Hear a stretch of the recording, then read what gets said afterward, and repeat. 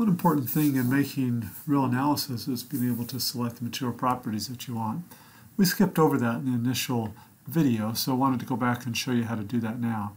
So there's the Engineering Data tab, and we can double click on that, which you can also see activates a tab up here. And we can go back to Project by clicking on this.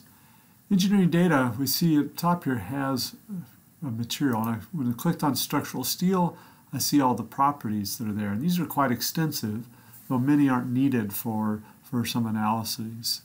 And you can see there's also additional data, such as the temperature is taken at. If I want to add a new material, I can just come in here and select, for example, aluminum 6061,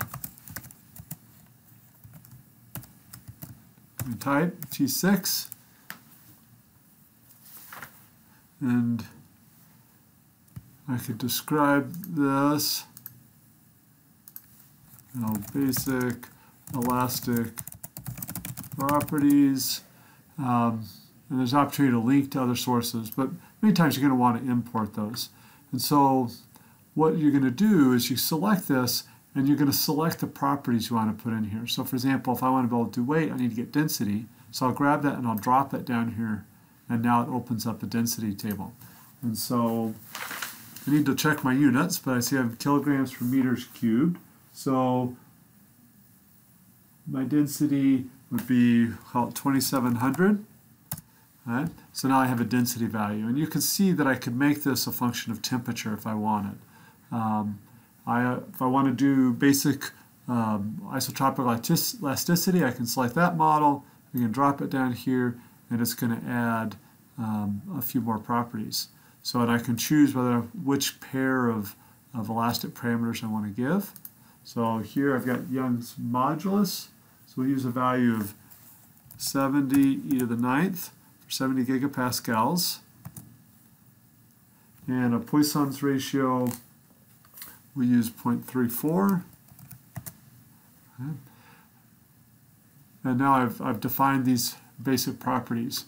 If I wanted to be able to study, for example, creep or life values for strength, I could define a curve in here that would be used.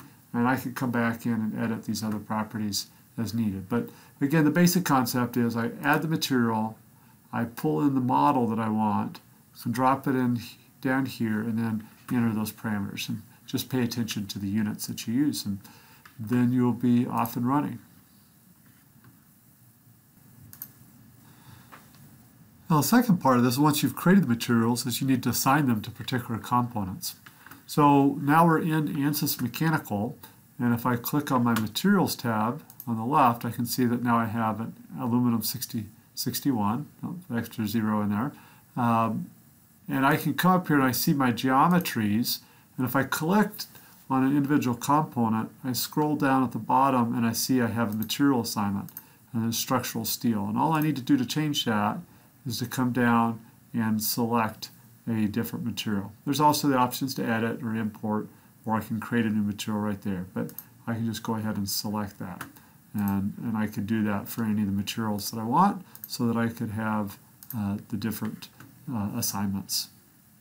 Now you can create a new material, and you can assign it to a particular component. So you should be able to analyze the materials of your choice at this point.